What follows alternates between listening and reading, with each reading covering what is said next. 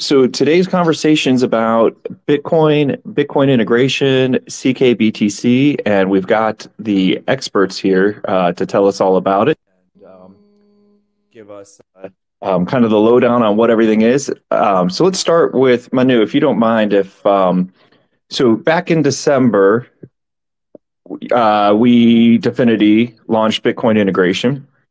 And we didn't make a huge big deal about it. We put out the press, but then we kind of saved a lot of the hype for ckBTC. But Bitcoin integration is kind of the underpinning technology. So do you mind just giving us an update or like just a background of what Bitcoin integration is, what makes it unique on the internet computer, and some of the more like technical, I guess like the ELI 5 specs of what it is. Cool. Yeah. Hey, Kyle. Hey, everybody. Yeah, I'll do my best to give a quick intro about that. Yeah. So as you said, in December we launched something that we call this Bitcoin integration or coding Bitcoin, which enabled canister smart contracts that run on the internet computer to work with real Bitcoin on the Bitcoin blockchain. We think that's cool because there's a lot of value in Bitcoin. I mean, obviously, it's the most valuable cryptocurrency at the moment, but there's not so much you can do with it, right? It doesn't really support full smart contracts, and by doing this integration, we try to remove some of these, I guess, barriers, if you will. But this is a difficult thing to do because there's no native compatibility between these chains, so we needed to build something. And it's already clear we wanted to take a different approach than some other projects did. So we wanted to really make it in a way that you really only have to trust like the internet computer and the Bitcoin network for this integration to be trustworthy, and not do any like centralized parties in the middle. So we don't want that some centralized party issues some wrap token and then call it a day, because that's, now you have this risk of this intermediary falling over. So that's what we wanted to do. We wanted to have it like really directly integrated. And if you're familiar with Bitcoin, then I guess you need really two things to control Bitcoin. You need like a signing key, a secret key. I guess typically you have this in like a Ledger Nano device or some other type of wallet, and you need to be connected to some Bitcoin node. You need to know which UTXOs exist, which defines how much Bitcoin you have. And so we, as DFINITY R&D, we worked on creating two interfaces that canister developers can take advantage of. One that allows this signing functionality, such that a canister can programmatically say something like, okay, if I receive ICP from X, then I now sign a Bitcoin transaction. And the second part is that it can read the Bitcoin blockchain. So it can know when it receives Bitcoin, and it can send transactions to the Bitcoin network. And together, this allows a canister smart contract to really programmatically control Bitcoin and write smart contracts that work with Bitcoin. Does that make sense so far, Kyle? Yeah. Can you spend a few seconds before we go on how this integration works? If you can spend a few seconds on threshold, ECDSA, or chain key signing, as we started calling it. Yeah, absolutely. So, yeah, each of these two things are difficult to do. So you need to this canister needs to have now access to the UTXO set of Bitcoin. So all the valid Bitcoins that are out there. For that, we wrote a special canister that keeps track of this entire set. That's quite a lot of state. That's like I think something like 30 something gigabytes. Right now, but luckily our canisters can hold a lot of memory, so that fits. And so how it works is that the replicas of a subnet actually connect to the Bitcoin network and try to learn about all the transactions that happen, and then send this to that Bitcoin canister such that it can update the UTXO set all the time. And now any other canister can call this Bitcoin canister to learn about the latest Bitcoin UTXOs and Bitcoin balances. So that's one side of the story. Yeah, Andrew, go ahead. Can you put to mention what the UTXO is for some of us? Of course, yeah. Sorry, maybe I was not very explained like I'm five. So Bitcoin uses the UTXO model, which is the unspent transaction output model. So there's not like a clear account balance. There's just a set of unspent transaction outputs. And they can, if you use them as an input in a new transaction, that means they're spent. So it's basically some inner detail of how Bitcoin works, that the Bitcoin that exists are tracked in these unspent transaction outputs, not in some balance somewhere. Yeah, that makes sense. Thank you.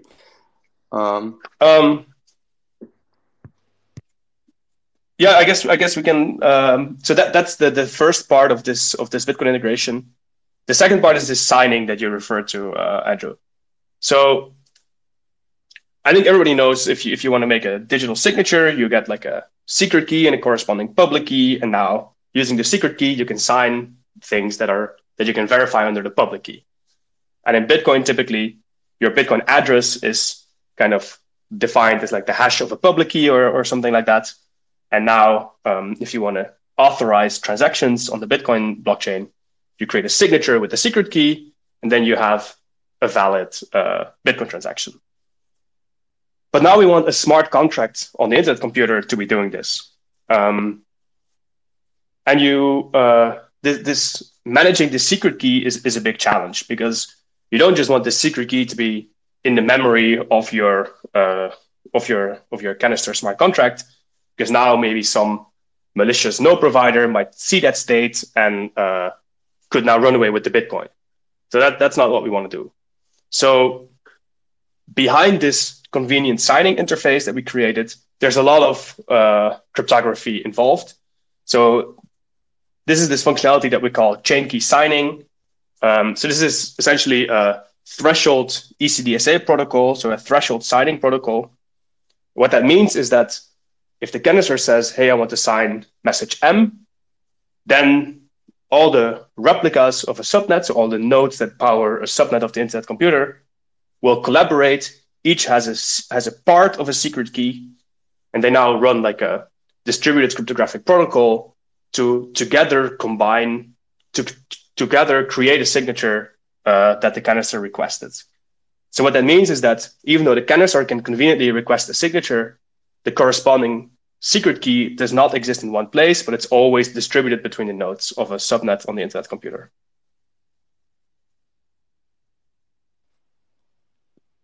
That's awesome. So Manu, it's accurate to say then that the Internet Computer Protocol directly writes to the Bitcoin ledger then, right? There's no middleman in that transaction. Correct. Yeah. So exactly. So if you as a canister want to build a Bitcoin transaction, you first go to the Bitcoin canister to learn which Bitcoins you have, so which ones can be inputs to your Bitcoin transaction.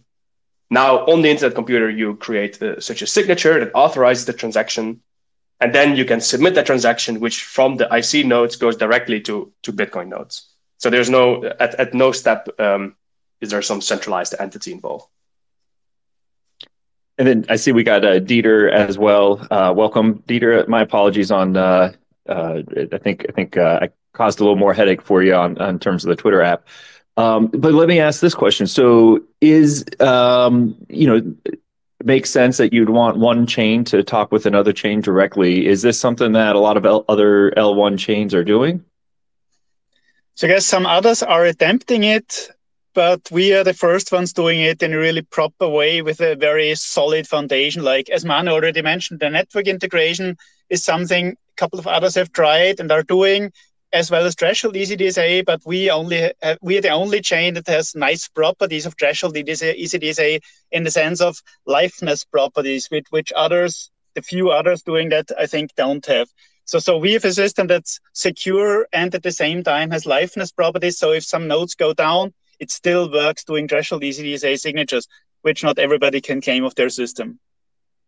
Dieter, could you spend a few seconds on explaining what liveness properties are? It means that the system still works. Yeah, a good question. So it means that the system still works even if some nodes don't collaborate, be it because they are down by some technical problem or because they don't follow the protocol and want to DOS it, for example. So that's very strong in our setting. So basically, and also maybe to add something, just let me add something to what Manu explained. So Manu explained it, I think, extremely nicely. And I think in short, one can summarize it in a way, everything is completely decentralized in our implementation. It's a network integration that's completely decentralized as well as the signing, and that's the beauty of it. So is it fair to say that when you're signing a Bitcoin transaction, then you're required to have a threshold of the nodes agree on the signing or provide the private key or shares of the private key? However, it's just for the system to work in general, it is enough to also have a threshold of the nodes operate properly, and this is how this liveness right. So we need a property. Exactly. Yeah. So we need a certain set of nodes, and if some of nodes that have a key share don't participate, it's fine as well. So we're still talking specifically about direct Bitcoin integration between the internet computer and Bitcoin. We haven't even gotten to ckBTC yet, but to kind of prime that, let's talk through what are the limitations of that direct Bitcoin integration. So like, why not just leave it there and be happy with what we've accomplished? So the direct Bitcoin integration is very nice, but the limitation is that it still does every transaction on the Bitcoin network, which means it incurs the Bitcoin network transaction fees, which is $2 to $3 per transaction latency of an hour until you have finalization, and also the limited throughput of 7 to 12 transactions per second. So that's not enough for a high volume transaction system. I think that's where ckBTC comes in as a layer 2 like system. And maybe Manu, do you want to go into how ckBTC does the thing?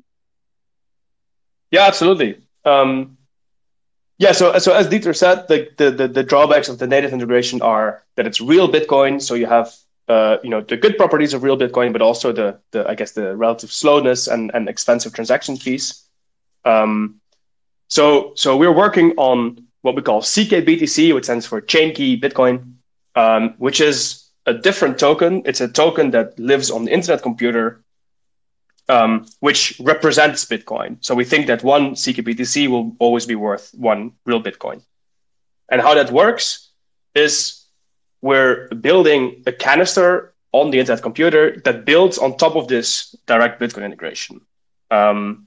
So by building on this integration, you can send real Bitcoin, so do a real Bitcoin transaction to this canister. So the canister can tell you what its Bitcoin address is, and you can now do a real Bitcoin transaction to that Bitcoin address controlled by the canister.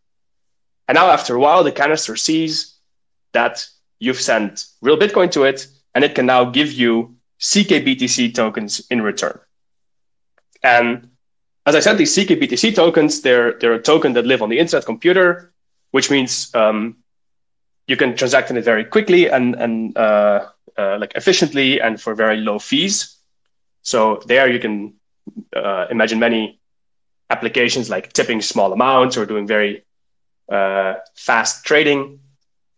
And at the same time, so what you now have, might now have one ckBTC, and this canister holds the underlying Bitcoin. And now at any point in time, whoever has the ckBTC can go to this canister and say, hey, here's my ckBTC back. Please give me the underlying Bitcoin at this Bitcoin address.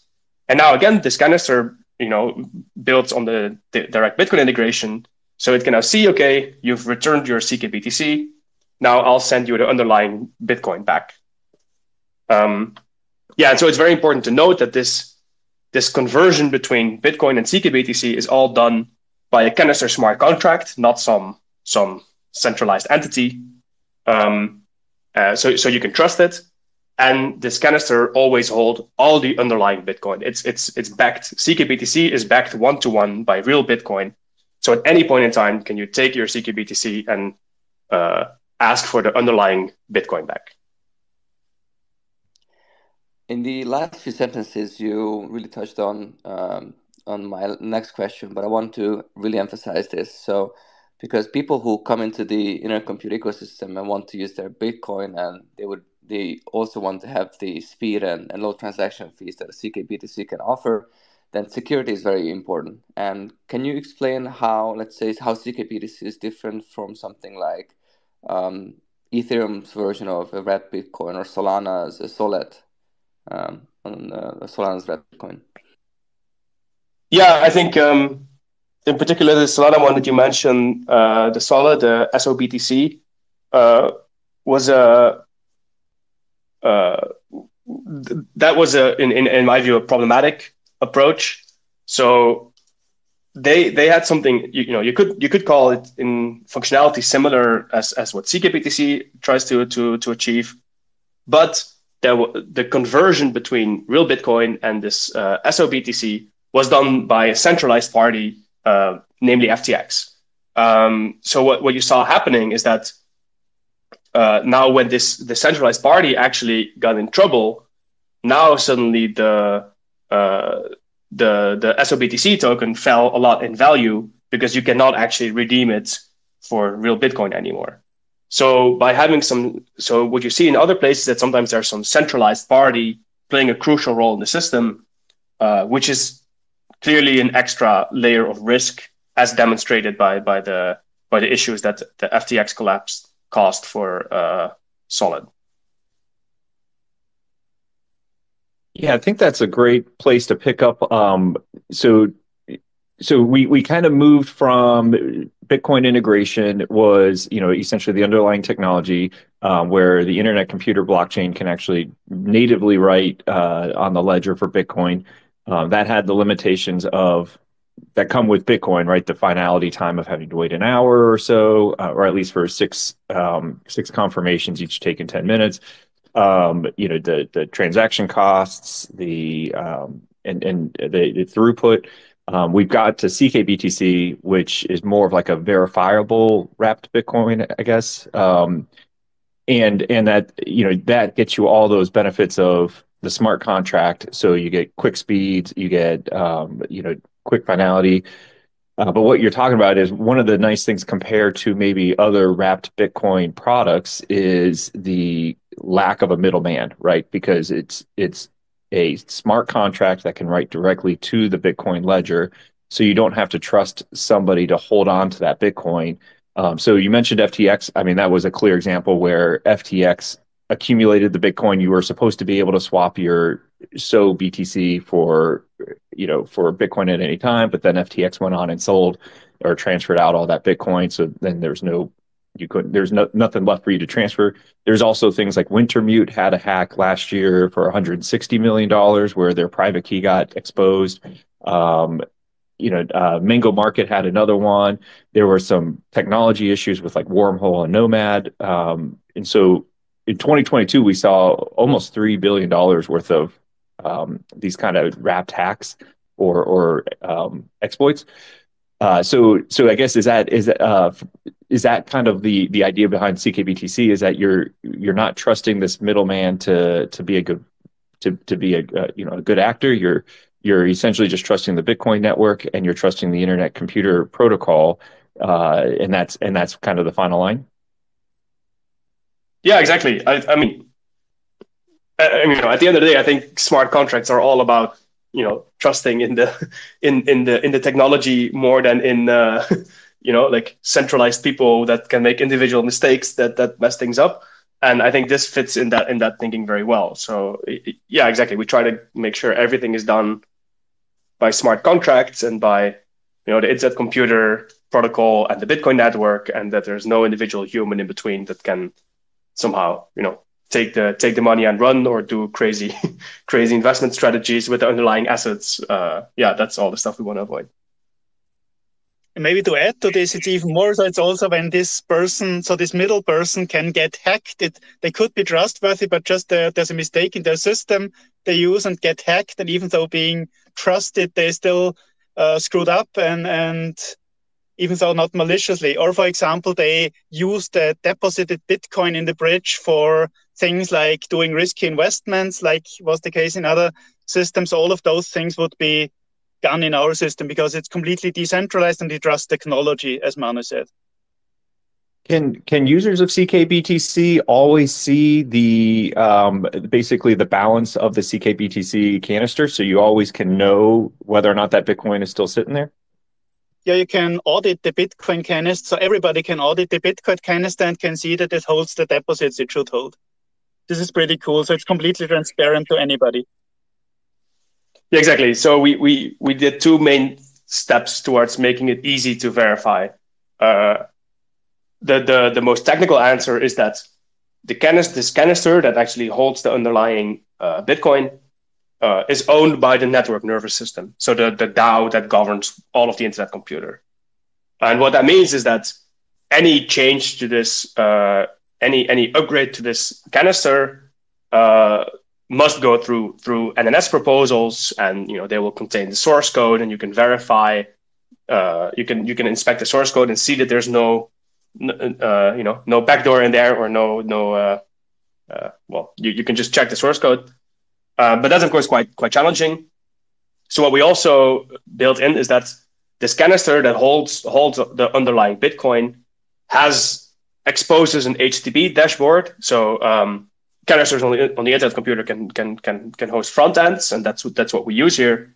So you can just go to some URL, and then this canister will show you exactly all the Bitcoin that it holds, all the UTXOs that we talked about earlier.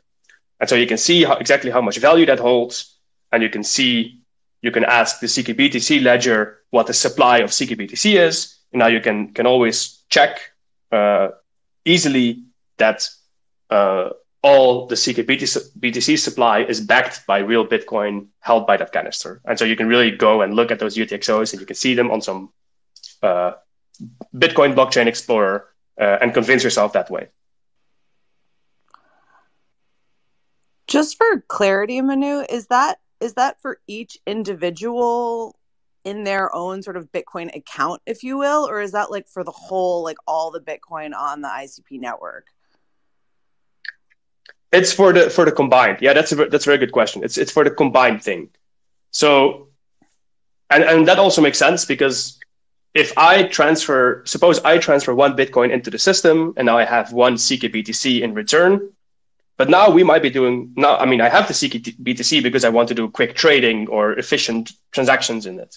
So now I might send it around, and now you might have half of my ckBTC. But of course, the real underlying Bitcoin did not move. It's still held by that one canister in one big pool.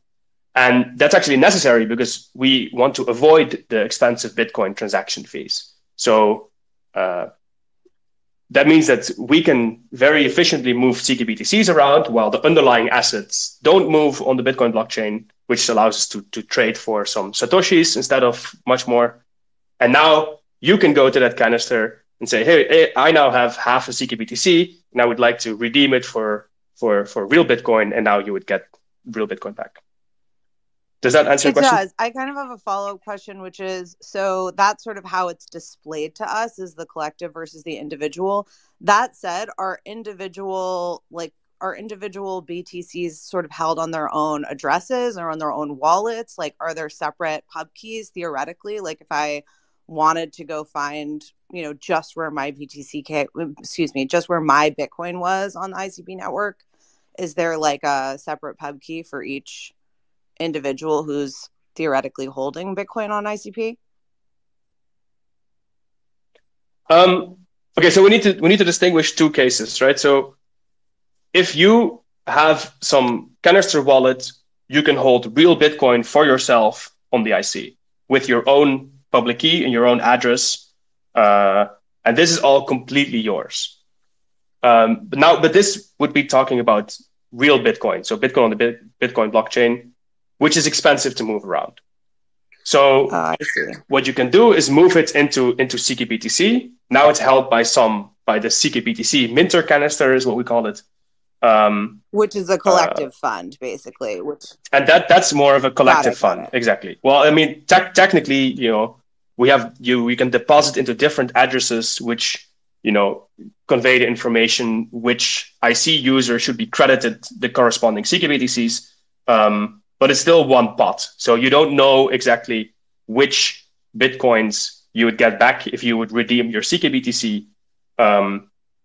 Which makes sense because we need to, because we can move ckBTCs around very quickly, and we don't want to move the underlying bitcoins around to avoid that makes total sense. But so if I'm just using Bitcoin integration and not ckBTC, but I'm for some reason using the native Bitcoin integration on ICP, in that case I would have my own wallet address. But once I move to ckBTC, my Bitcoin moves to like a collective pool. That's exactly right. Yes, exactly. Cool. Thank you. I have a follow-up question to this one pod idea that you mentioned about security, because I know it's still because you have the secret key distributed among different nodes, so then it's not stored in one place. However, wouldn't it be more secure if instead of one big pod, you would have pods of 10 Bitcoin sizes, or you would create many different smaller addresses that hold Bitcoin, and then just store the mapping of people and their ckBTC. So whenever someone requests their Bitcoin back, then you would just pick one of these pots and then make the conversion back. Yeah, it's an interesting idea. I guess I think mostly in the technical limitations. So at the moment, these things are backed by the same. Like at the end of the day, all of this boils down to this chain key signing functionality on the internet computer. This is at the end of the day what governs the secret keys that canisters can use to hold real Bitcoin. And at the moment, this is held by nodes on different. There's two subnets where all the replicas together have shares of this key. So if we would use that same key but make smaller pots, I don't think that would actually buy you any more security. What we could think of doing is having different of these threshold ECDSA keys in the future, and do your idea with different pots to somehow limit the blast radius in case of some some disaster. But I'm not sure that's necessary. And let's hope we don't get there.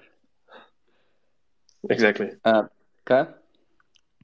Yeah, I just was going to circle back to the idea that in all of these, you're going to need there has to be somebody who owns the canister that's operating this. And in the case of ckBTC, is it correct to say the NNS is the owner? So the DAO that operates the internet computer owns that canister? Exactly. Yes, exactly. So if you're paying close attention to all the NNS proposals that are happening, then you might have seen some proposals happening in the last days that actually already install some of these ckBTC canisters that are necessary. If you scroll through the last 10 proposals, you'll see some of those. And so that's the only way we can upgrade this. So it's not like DFINITY has any access to the underlying Bitcoin. Only that canister has access to it. And the only way to change the code that runs on that canister is by making an NNS proposal. And I guess going back to Andrew's question, so there's really nothing that would stop somebody from launching their own canister, like let's say a Doge BTC canister, where somebody wants the meme coin aspect, and so they essentially do the wrapping within their canister, so you could have kind of comparable products to ckBTC, but ones in which the ownership of the canister is in different hands, correct? Oh yeah, absolutely. I'm like what we built with ckBTC. Technically, anybody could have built this. There's no special. This is purely in the application layer. And if I understand it correctly, then ckBTC is an ICRC1 token? Correct. Yes, it follows the ICRC1 token standard. And I think support for ICRC2 will be added in the near future. Yeah, nice. That was one of my questions. If it's even upgradable to future versions of ICRCs, so it can support or you can re-upgrade it to ICRC2 or 3 later on. Exactly. Yeah, absolutely. Yeah. So just to be explicit, so the reason why we need a controller for these canisters is because we want to be able to further develop and upgrade them. And to be able to do that in a decentralized way, it's the NNS, the DAO that controls it. And that means we can always submit proposals to enhance the functionality or improve things. So improve things in a decentralized way. Maybe one more word regarding ICRC2. So this is finalized and will go through an NNS vote rather soon, and then be an official ICP standard. Awesome, thanks, Dieter. So I'm going to recap, and then I want to move on to probably the more fun conversation in this, which is the use cases that we can use ckBTC for, because that kind of gets, I think that makes it more real in terms of how impactful this is. So just to kind of recap, right? So Bitcoin integration on the internet computer can't be done by any other chain. It allows directly to write to the Bitcoin ledger. And then if you leverage that technology, you can do essentially like a natively wrapped Bitcoin product that essentially reduces or almost significantly reduces like the surface area for hacks and exploits with the product, right? So it's a much more secure product than what's currently being offered. So I want to move on, and I want to be careful with this, because I know there are some projects that are looking forward to using ckBTC, and so I don't want to mention them by name because they've got their own launch plans and marketing plans. But just kind of high level, like what, when you combine ckBTC with kind of the fully on-chain tech stack that is the internet computer, is there kind of like some cool use cases you guys can see coming out in the next this year kind of a deal, or are we just going to basically copy DeFi from 2021? Very good question. So let me maybe take a stab at this one. So if you look at, let's say, more copying use cases from somewhere else, it's DeFi, of course. Like think of decentralized exchanges like automated market makers, AMMs running on the IC, being able to use now all of Bitcoin liquidity, which is pretty nice. But I mean, other chains have the same thing, but with wrapped tokens, which is much less nice in a trust model perspective, for functionally very similar. But for example, now let's look at IC capabilities. IC is so powerful that it allows one to run order book exchanges fully on chain, for example. This is not possible on Ethereum for the limitations there, which we have in terms of memory availability and memory cost and so on. So we can have an order book exchange fully on chain, the order book being on chain and using liquidity of Bitcoin, which is a pretty nice thing. So we can have lots of interesting trading pairs coming up here, and everything without an intermediary. So I think this is very specific that not many can claim to have. And yeah, other use cases, like think of SNS, decentralization sales. So these are currently done in ICP. So you can bring in your Bitcoin liquidity, exchange it. So mint your ckBTC and then use your ckBTC on an exchange to get ICP and participate in a decentralization sale with these ICP. So Bitcoin liquidity indirectly used for a use case. Or maybe in the future, these decentralization sales might be possible directly in Bitcoin. This I don't know about, might be an option to be implemented in the future.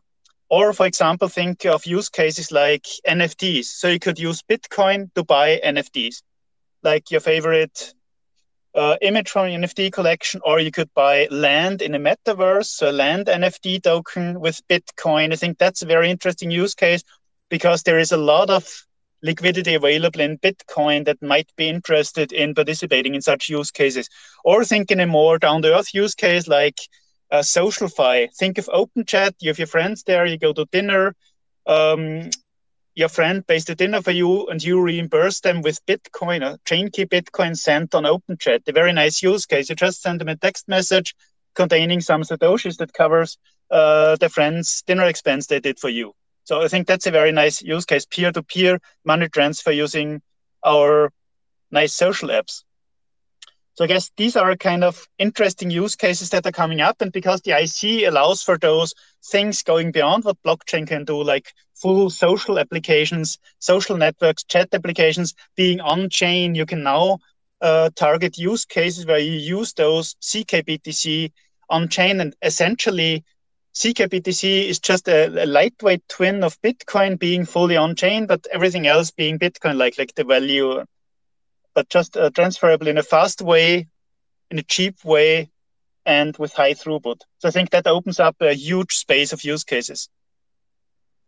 Manu?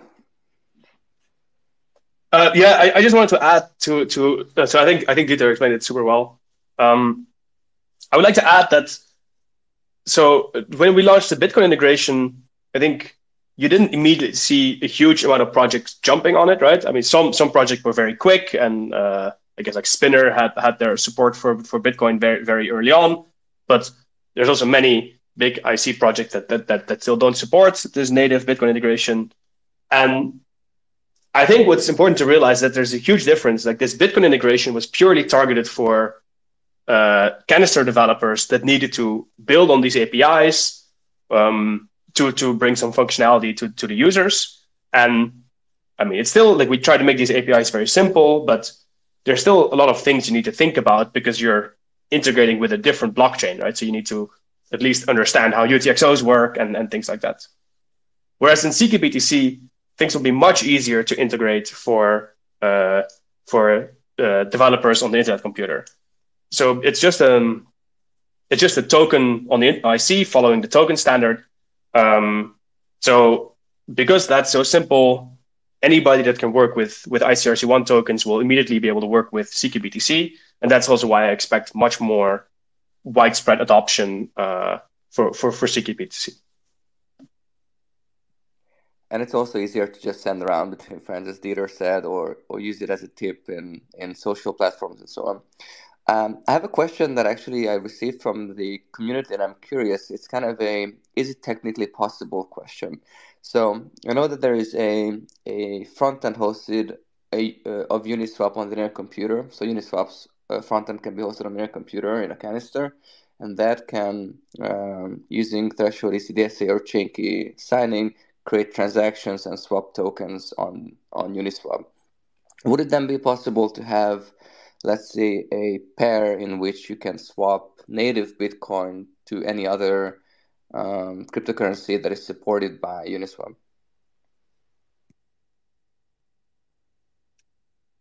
Yes, that's possible, definitely. So you need a direct integration with Bitcoin. So the DEX wouldn't. Okay, what I'm referring to is, if you have an exchange on the internet computer, it's possible that it can exchange native Bitcoin for any other token listed on this exchange, which is pretty powerful. But that wouldn't be ckBTC. That would require a direct integration with the native token of this exchange. And what about Uniswap being able to, because now we have the front end on the computer, and now the other canisters could communicate with this. Could Uniswap do this swapping? So then maybe the native Bitcoin lives on the computer on one of the canisters, but that canister can communicate with the Ethereum smart contracts through threshold ECDSA, and then the swapping would happen through that. Is that something that could be possible? Am I off? Good question. I think currently Uniswap uses ERC20 tokens only, right?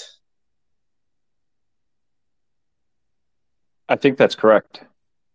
So I think what you want would mean a major extension of Uniswap, such that Uniswap uses the IC technology of native Bitcoin integration. So an integration between the IC and the Ethereum network, if we talk about Uniswap and Ethereum. And then this might be possible, but it would mean quite an extension of Uniswap to achieve that. But I think that should be doable, yeah. So then Uniswap could essentially leverage our threshold ECDSA algorithm, but it would mean integrating the two blockchains like Ethereum and ICP, which is actually a project I'm currently working on. via EVM, right? No, so the integration, we started working with a small team on the integration of the internet computer blockchain with the Ethereum network. I guess that's a good point, right? We're not stopping with Bitcoin, right? We're not at the finish line. Exactly. Also, Bitcoin is the first one. It was in some way an easier one than Ethereum. The next one we are starting now is Ethereum. Ethereum integrations. The Ethereum integration is extremely powerful because it will bring all ERC20 tokens over, all NFTs. So that's extremely powerful.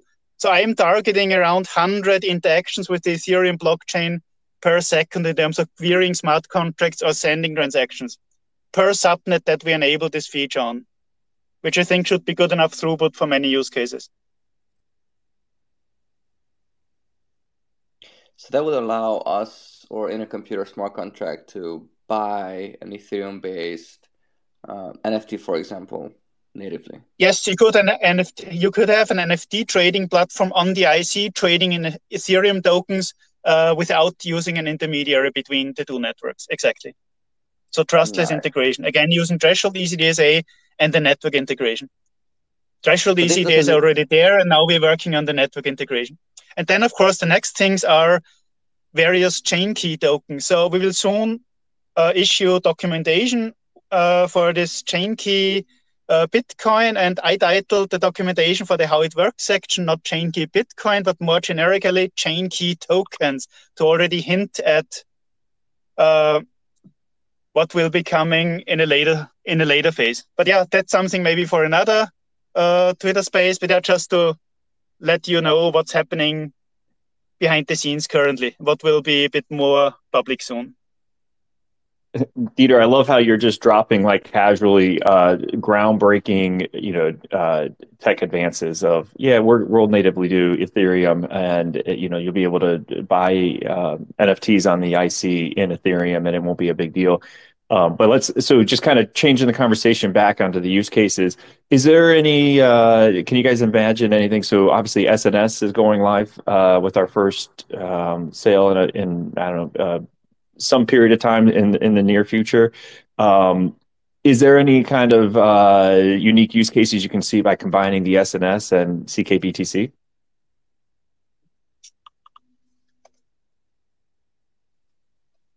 That's a great question. I mean, maybe a small thing. Just having more different tokens that can easily be changed. I guess more ICRC1 tokens around.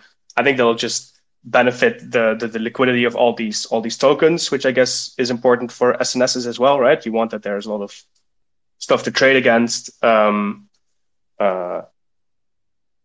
think Dieter mentioned like it's an easy way to now bring your Bitcoin into the internet computer, and with that, like without going through centralized parties, and with that you could use your Bitcoin and trade it to participate in SNSs, so it can bring liquidity in that can help fund projects. I guess those are the first things that I can think of. Great. Appreciate that. Let's go on. We have a couple questions submitted over Twitter.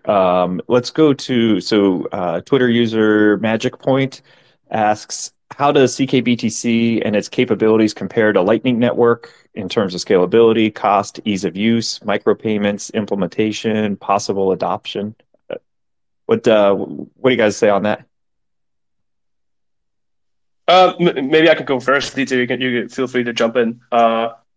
So, I mean, there's a lot in common between the two, right? I guess the goal is the same. We want to have cheap Bitcoin transactions that are fast and scalable and low fees. Of course, Lightning takes a very specific approach to that. So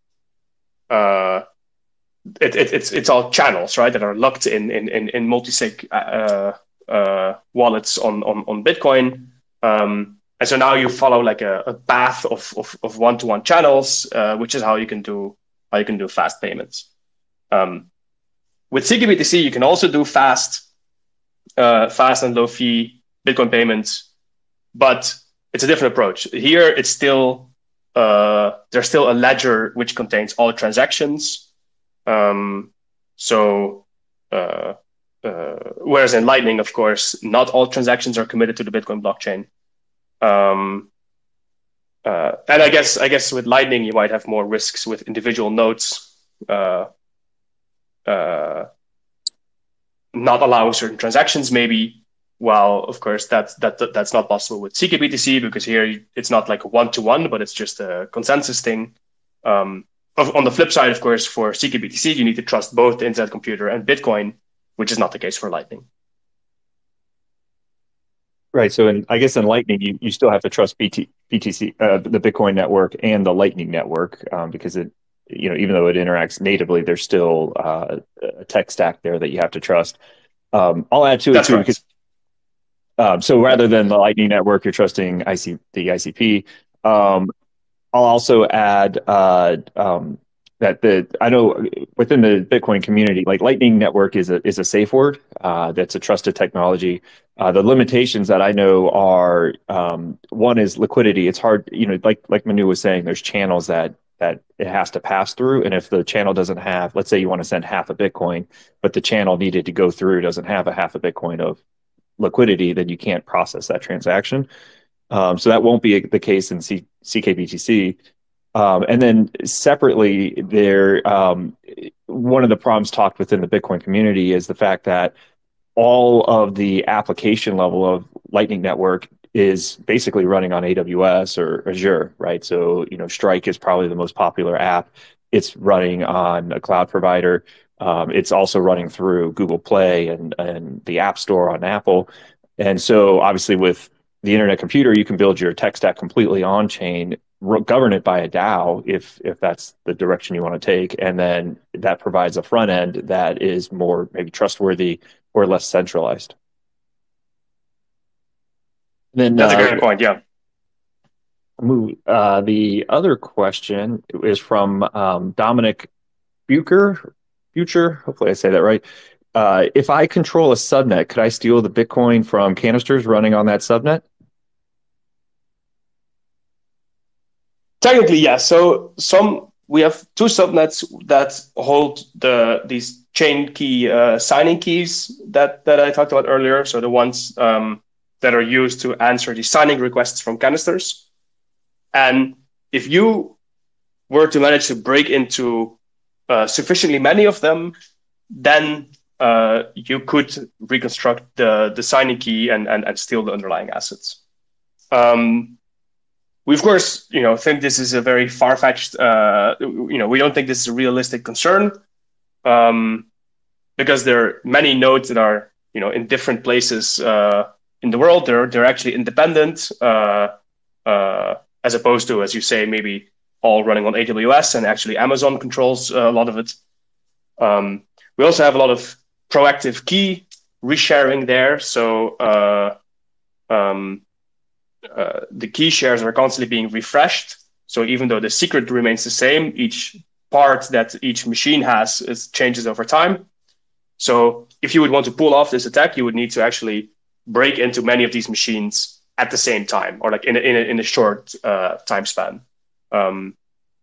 Yeah. So the answer to this question is technically yes, but we think that it's a quite secure approach that we're taking. Thanks, Manu. And then I know Cake Maker's been waiting patiently, basically from the very start. So let's promoted Cake. I promoted you to speaker, and if you want to ask a question of these experts, shoot away. Thanks a lot. I just wanted to ask one question. Do you have anything in mind for ETH integration, like ckETH, anything in the roadmap? So I mentioned before once. Yeah, so once the Ethereum integration will be done, so I can't give a timeline for this, then of course we would launch also a ckETH token using the same approach. Just the underlying network integration approach will be a bit different to Bitcoin. But essentially it's all trustless. And yeah, the approach of ck tokens is very general. So Manu explained how we did ck Bitcoin. And for ck ERC20 tokens, it would be analogous, a bit different because there's no UTXOs to manage. But in the end, yeah, it's the same blueprint, how you build this ckBTC canisters, and you use some form of direct native integration with the underlying chain, if that explains the question. Got it. So I'm assuming that one system, it can support USDC or any ERC20 stable tokens as well, right? So this would be the natural consequence when we do ERC20 chain key tokens, yes. So once you have an Ethereum integration, there is nothing in the way of doing that.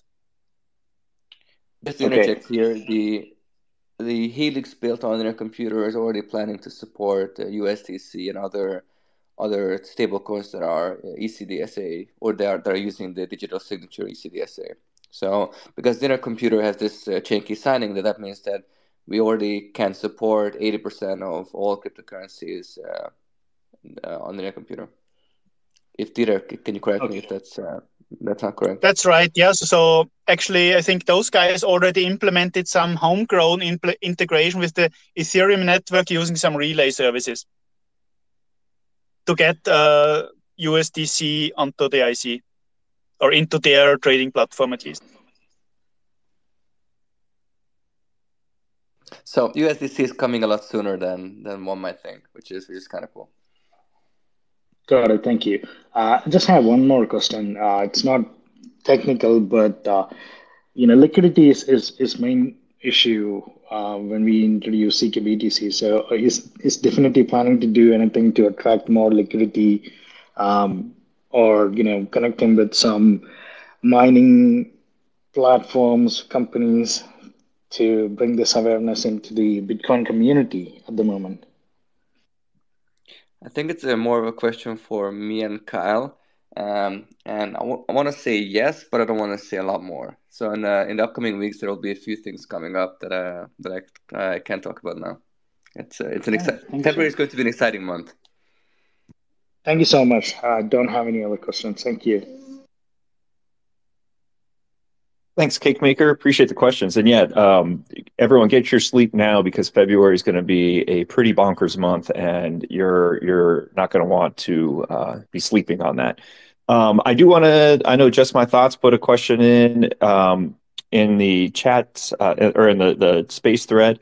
So I do want to address that. I was laughing when I read it because it's kind of, I know Manu, Dieter, you guys have been working long days. You've been head down getting this BTC integration out, and then ckBTC. And now that they're live, the next question is, okay, well, what's next? So do you guys mind giving us any kind of update on what else might be on the BTC roadmap for DFINITY, or have we kind of reached the end? I think for the BTC roadmap, I think this is the last step of the things that we've initially planned.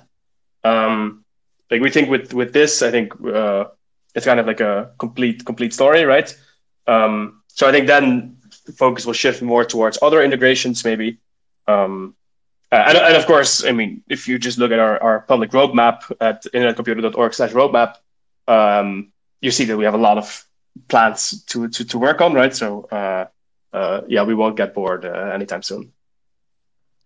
And I want to add to this question as well, because I think for us mortal humans that are non-cryptographers, the most exciting developments are just about to come. So while Manu and the Dieter and the DFINITY teams finished working on, not finished, but they're close to finishing working on the Bitcoin integration, now it's about all of the dApps and all the developers, canister developers, to pick up the slack and really find creative ways of using Bitcoin on the internet computer, and also to have some of the Bitcoin liquidity enter the internet computer network. So for us as end users who are using these dApps on the daily, I think the exciting parts or the more visible aspects will come to light very soon in the upcoming months and years.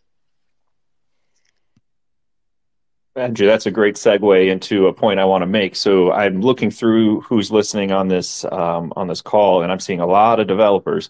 And so I do want to say there's good documentation out there. I'm going to post a couple links in after this call ends. I'm going to post a couple links in the thread to give you some starting points in terms of how to, some developer docs on integration, and then a couple blog posts and such, so that if you're listening to this now, look in the next few minutes, and those docs should be there. If you're listening later, they should already be in the thread.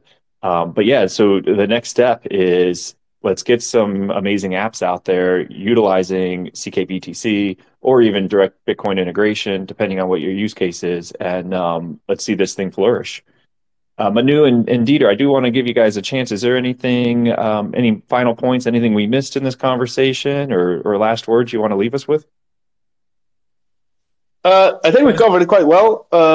So yeah, as you said, I'm super excited what people are going to build on this. I just want to mention also, if you're trying to build on this, you run into any issues, please reach out on the forum. We do actually keep an eye on that. So like we're happy to help and make this whole thing a success.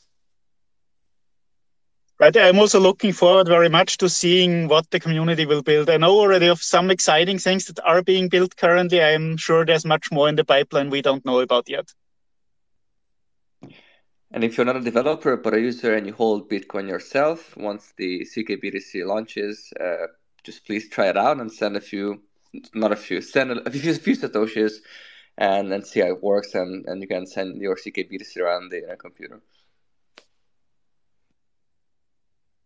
All right, guys, this was a great chat. We're coming up on time, and Manu, Dieter, I want to thank you guys for your time, and then also encourage you to get back to work, because we're all looking forward to the next amazing announcements. So will do. No time off, no rest for the weary here. And everyone, thanks for listening. And again, I think Manu gave you some great advice in terms of, if you're interested in getting involved, go to the forums. Andrew gave you the advice, if you've got some Bitcoin and you want to bring it onto the IC, let's go ahead and do that. And everyone else, we just look forward to seeing how this evolves.